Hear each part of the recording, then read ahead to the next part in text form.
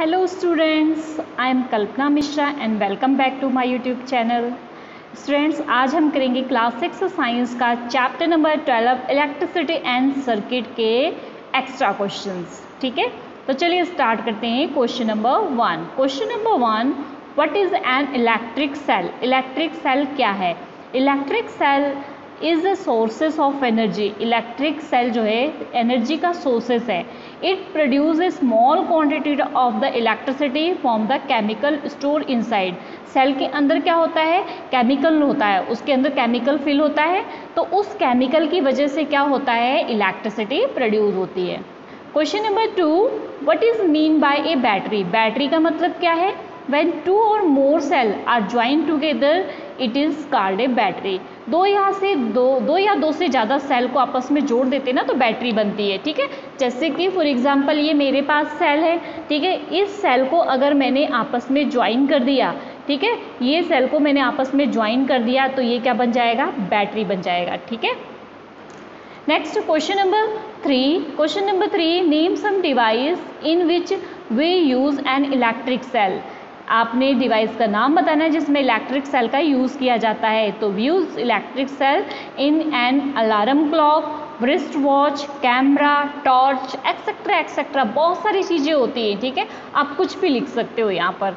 Next question number 4, to cells can be joined in two way, in series and in parallel. What do you mean by this two way? In which way the cell are joined in a torch. देखो, ये दो वे बोला है cell को जोड़ने के लिए, अगर सीरीज है और पैरेलल है, तो आपको बताना है कि मतलब क्या है सीरीज और पैरेलल का। और नेक्स्ट आपको ये बताना है कि जो टॉर्च है, ठीक है, उसमें कैसा ज्वाइन होता है। तो देखो, इन सीरीज जब पॉजिटिव टर्मिनल, ठीक है, जैसे कि फॉर एग्जांपल ये मेरी कैप है, ठीक है, इसमें ये पॉजिटिव टर्मिनल है और ये खुला हुआ है, ये नेगेटिव टर्मिनल है, और ये पॉजिटिव टर्मिनल है और ये नेगेटिव टर्मिनल है। ठीक है, दोनों के ये ओपन साइड जो है नेगेटिव टर्मिनल है। तो जब सेल क्या होता है, ये पॉजिटिव के साथ इसका क्या जुड़ जाए? नेगेटिव जुड़ जाए। पॉजिटिव के साथ नेगेटिव जुड़ जाए तो ऐसे अरेंजमेंट को क्या बोलते हैं? Series arrangement. समझ आ गया? दिख रहा है ना आपको?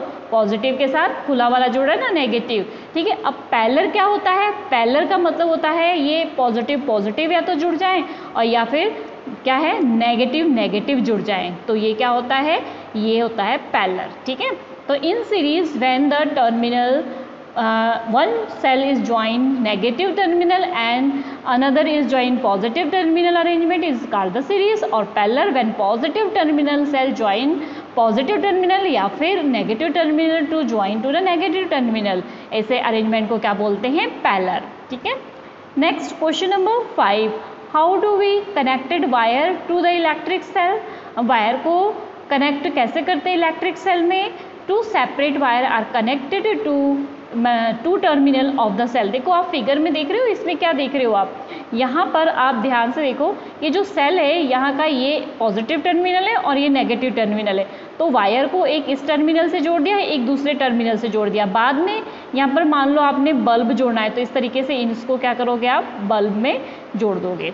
समझ आ गई मेरी बात? कैसे करना है? ठीक है, आपने फिगर भी बनाना है। ठीक है, चलिए नेक्स्ट क्वेश्चन देखते हैं। Question number 6, how is an electric bulb connected to the cell? Electric bulb को सेल से कैसे कनेक्ट करते हैं? अभी मैंने आपको फिगर में बताया ना, उसका वैसे डायग्राम शो करके बताना है। तो देखो, ये डायग्राम समझ आ रहा है? डायग्राम कैसे है? देखो, सेल बनाना है सबसे पहले आप लोग को इस तरीके से। ठीक है, इस तरीके से आपने ऐसे करके ये सेल बना लेने हैं। ठीक है, यहाँ पर कैप बना दे रही है, तो जिस साइड कैप होगा वो पॉजिटिव, जिस साइड कैप नहीं होगा वो क्या होता है? नेगेटिव। ठीक है, उसके बाद पॉजिटिव को बल्ब से इधर से और नेगेटिव को इधर से। ठीक है, बल्ब का जो है जॉइंट्स यहाँ पर और एक यहाँ पे, दोनों को अलग अलग जोड़ना है और बल्ब को ग्लो होता हुआ दिखा देना। अब बल्ब को ग्लो होता हुआ कैसे दिखाओगे? अभी हम वैसे पढ़ेंगे। तो बल्ब अगर इस तरीके से हम बनाते हैं ना सिम्बल्स, तो यहाँ पर ऐसे ऐसे लाइन खींच दो तो इसका मतलब बल्ब क्या हो रहा है? ग्लो हो रहा है। ठीक है, चलिए next question. Question number 7, what is electric circuits? Electric circuit क्या है? Path from the one terminal of the electric cell to the other terminal of the electric cell through wire pass to and from the electric bulb is called the electric circuit. देखो जब एक terminal, cell का एक terminal, जैसे ये cell था ना, cell के एक टर्मिनल से इलेक्ट्रिसिटी निकले और दूसरे टर्मिनल पर जाके पहुंचे, चाहे बीच में बल्ब है तो बल्ब से होते हुए दूसरे टर्मिनल पर पहुंचे, उसे क्या बोलते हैं? Electric circuit. ठीक है, next question number 8, what is the direction of the current in the electric cell? Electric cell, अब मेरे पास ये सेल था, ठीक है, मैंने इसमें जो है फॉर एग्जांपल, और उसके बाद मैंने क्या किया, यहाँ से वायर जोड़ा, यहाँ जोड़ दिया, तो अब मुझे कैसे पता करंट यहाँ से यहाँ आ रहा है या यहाँ से यहाँ आ रहा है?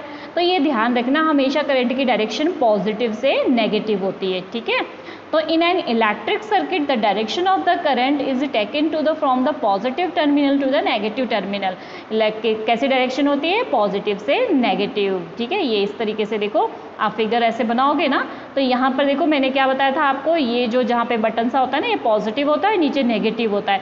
अब ये एरो जरूर बनाना, अगर ये एरो नहीं बनाओगे ना तो आपके एग्जाम में मार्क्स कट जाएंगे। ठीक है, और ये बल्ब के पास गया, अब बल्ब से आगे जब गया तो ये यहाँ पहुँच गया, तो ये सर्किट क्या हो गया? कंप्लीट हो गया। और कहाँ से कहाँ जा रहा है? पॉजिटिव से नेगेटिव। समझ आ गया? क्लियर हो गया? चलिए आगे करते हैं हम। Next question number 9, sometime an electric bulb does not glow. कई बार बल्ब जलता नहीं है, हमने सेल को प्रॉपर कनेक्ट किया है, what could be the reason? तो रीज़न क्या है? दिस में be happen if the bulb has fuse. हो सकता है बल्ब फ्यूज है। फ्यूज कब होता है? बल्ब जो इसके अंदर वायर होती है ना, ऐसे वायर लगी होती है, फिलामेंट, वो क्या होती है, कई बार टूट जाती है, तो बल्ब क्या होता है? फ्यूज हो जाता है, फिर वो चलता नहीं है। जस्ट अगला question, question number 10, what is a filament? Filament क्या होता है? ए filament is a thin wire fixed in the middle of the bulb connected to the two supporting wire. Bulb के अंदर कनेक्ट होता है फिलामेंट और दो सपोर्टिंग वायर के साथ। फॉर एग्जाम्पल आपका जो है ये बल्ब है, ठीक है, ये बल्ब है।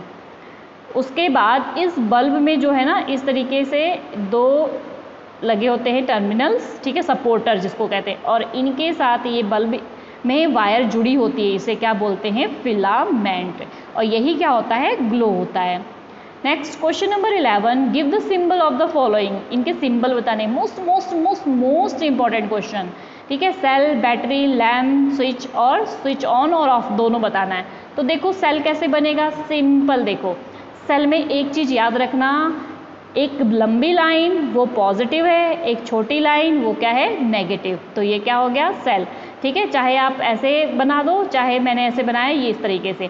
अब बैटरी कैसे बनाना है? एक बड़ी लाइन, एक छोटी लाइन, एक बड़ी लाइन, एक छोटी line, means positive negative, positive negative. तो ये जो है आपके दो सेल जुड़ गए हैं, तो ये क्या बन गया है? बैटरी। समझ आ गई बात? नेक्स्ट है lamp. Lamp means bulb, bulb भी आ सकता है। ठीक है, तो बल्ब आपने इस तरीके से बनाना है, ऐसे, ये आपका बल्ब हो गया। ठीक है, समझ आ गया? या फिर आप सिंपल ऐसे भी बना सकते हो, ऐसे बना दिया, ठीक है, और उसके बाद इसको सर्कल कर दिया। ठीक है, ऐसे, समझ आ गया? ठीक है, इस तरीके से भी बना सकते हो। अब स्विच ऑफ और ऑन, देखो ये भी दो तरीके से बनता है, यहाँ पर और लिखा है ना, अगर आप ऐसे बना दिए हो, ठीक है, यहाँ पर एक बना दिया है, मैं फिंगर से बना रही हूँ तो थोड़ा सही नहीं बन रहा है, आप देख लेना। ठीक है, इस तरीके से। ये अगर ऊपर को है, खुला हुआ है, तो स्विच क्या है? ऑफ है। या फिर ऐसे भी बना सकते हो, इस तरीके से, ये भी, ये क्या है? स्विच ऑफ है। अब स्विच ऑन में क्या करना है? स्विच ऑन में देखो, स्विच ऑन में इस तरीके से आपने क्या करना है? जोड़ देना है। पहले तो एक पहला वाला जो था उसको इस तरीके से क्या कर दिया हमने? जोड़ दिया। यहाँ पर देख रहे हो ना, ये स्विच ऑन हो गया। और इसमें स्विच ऑन कैसे होगा? जब हमने इस तरीके से बनाया था और इस तरीके से बनाया था, तो इसमें एक डॉट रख देना, तो ये क्या हो जाएगा? Switch on. ये सिंबल्स है, इलेक्ट्रिक सिंबल्स, ये आपको आने चाहिए। ठीक है, next question number 12, what is a conductor? Give example. Conductor क्या है, उसके example they. A conductor is a material that allow an electric current to pass through it.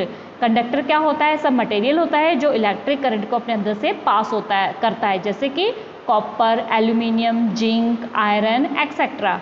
Question number 13, what is an insulator? Insulator क्या होता है? Give few example. Insulator is the material that do not allow an electric current pass through them. कई बार इसका ना difference भी आ जाता है बच्चों। कई बार डिफरेंस कैसे आ जाएगा कि difference between insulator and conductor, तो आप ऐसे भी लिख सकते हो। इन्हीं दोनों को आपने क्या करना है, बीच में लाइन खींच करके और डिफ्रेंशिएशन कर देना है, और अगर डेफिनेशन आई तो सिंपल डेफिनेशन कर देनी है, ठीक है। फॉर एग्जाम्पल वुड, माइका और एस्बेस्टर और रबर, ये सारे क्या होते हैं, इंसुलेटर होते हैं।